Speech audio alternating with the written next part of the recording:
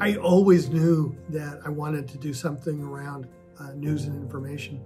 I remember buying multiple newspapers when I was a kid, thinking it was interesting how the same story could be covered so differently, and really liked that idea. And back then, you could buy a newspaper for a dime or a quarter, so it wasn't the same investment. I started in radio, and I thought I was going to be a play-by-play announcer. And I was doing radio tournaments at Fort Hall and Pocatello, and actually one in Washington State. And out of the blue, I got a job at the same radio station doing the Showband Radio Hour, which was one of those Sunday public affairs shows.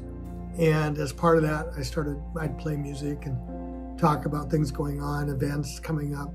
And pretty soon I started doing news, and I think the bug was hit, and I wanted to do more news. When I started, we were still using typewriters, we were still using typesetting, we were still using devices that have all been replaced by a computer, and even more important, by a cell phone. You can do more on a cell phone now, both in terms of a TV studio and in terms of print, than you could do with entire operations in newsrooms a generation ago. We used to have one camera for shooting pages that took up a whole room, and you don't need any of that anymore. It's all evolved. I've just had so many amazing adventures. The most amazing one was I was speaking in a little town in southern Ontario, Kettle Point and Stony Point Reserve. And that night that I was speaking, one of the other speakers was Elijah Harper. And the night before that, he had been a member of the Manitoba Senate and voted against Canada's Constitution and brought the whole process down. And when he walked in the arena, that I'll just never forget, it was like a conquering hero. The place just erupted with excitement. And I was able to write about it for the Arizona Republic, where I worked at the time. Most of the hardships I've had in my career are more about trying to make sure that organizations have a future. It was really sad when we lost the Navajo Times, and we knew there were some issues with the election, and I thought I was going to be fired, but I was surprised because they shut down the whole newspaper, and that's something I didn't expect.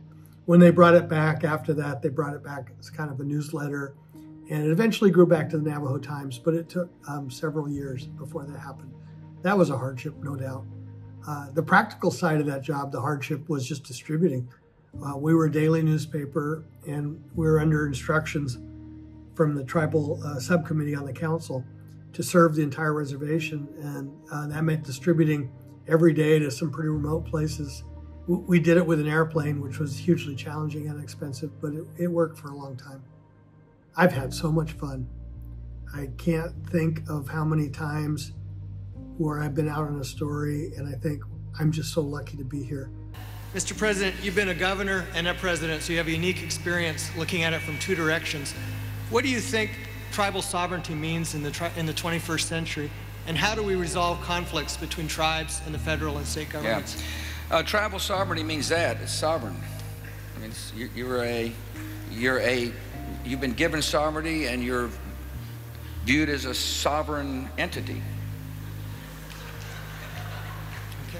And therefore, the relationship between the federal government and tribes is one between sovereign entities. I covered the space shuttle landing after Challenger, and I was at the Arizona Republic, and of course you try to localize the story. So I remember walking around the parking lot looking for Arizona license plates for people to interview. And I just kept thinking how incredibly lucky I was to be there. There's been so many fun stories.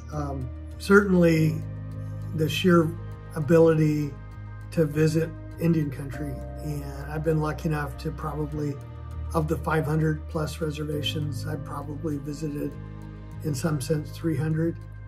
Ability to talk to people in different communities, and one of the things I just love is that it takes about 10 minutes when you visit a tribal community to see how much talent there is out there, and to really appreciate how strong young people are, and look forward to learning from them. The story that impacted me the most, though, writing about my own son and his death, and it's one I think about almost every day. You can see the tornado behind me. It is growing and large. You need to stay indoors, people. Stay indoors. it's hard to separate something that personal from what you do for a living. And the silence was a really tough one. This started with Shirley's Navy, who was looking at a film for Frontline.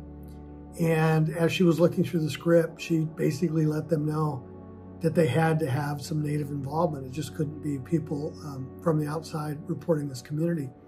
So she suggested me, and David Fanning, who was the executive producer of Frontline, called and asked if I would report the story. It involved sexual abuse by priests in a remote Alaska village. And my first inclination was, I don't want to do this story. It's not one that I really want to be associated with. And after a while, I thought, you don't get calls very often from national media like Frontline. I really should do this story. And so I agreed. And it's one of those ones where at the time I didn't want to do it, but I'm so glad I did. The people I met were so extraordinary, and the challenges they faced in their lives were so much greater than anything I had. And I'm really proud of the story, The Silence That Ran on Frontline. And I think my being a part of it made it a much better story. I would tell younger journalists that find your passion, find out what really motivates you, become an expert in whatever you can, and use that as the compass to guide you, those two things.